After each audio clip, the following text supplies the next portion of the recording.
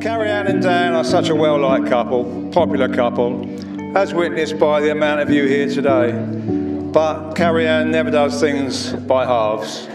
No, seriously, I was very proud moment for me to walk down the aisle with my beautiful daughter earlier today. She looked absolutely fabulous in her stunning wedding dress. I'm sure you'll agree. She's always been beautiful, and now, with the adorable Cecil James in the world, she seems more beautiful and radiant than ever.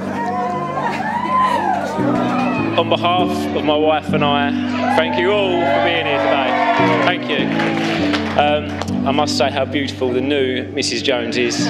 She looks absolutely beautiful. I am very, very lucky man.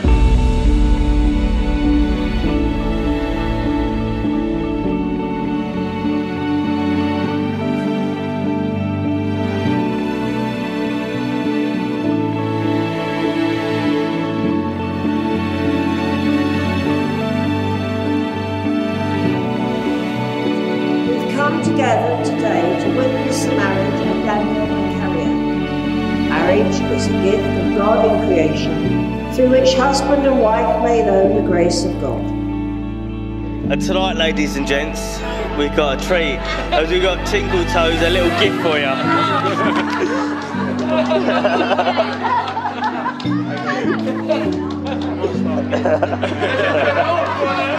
You should have stuck with being the Billy Elliot dreams, Jones, and instead of being a Peter Schmeichel with your butterfingers. Now, all jokes aside, it's nice to see you both have a happy and things are falling into place now. Can we all stand and raise a glass? For the new Mr. and Mrs. Jones, their happy little family.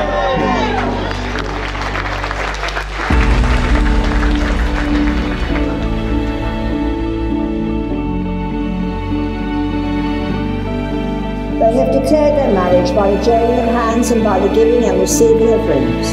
I therefore proclaim that they are husband and wife. You may kiss your bride. You can all clap.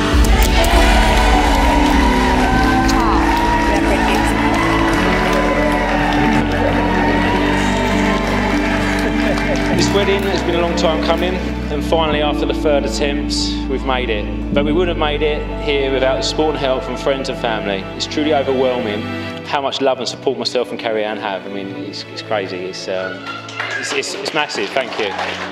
So, if I could just raise a glass to myself and Carrie and everyone here. We're just going to toast for now. Thank you. Cheers.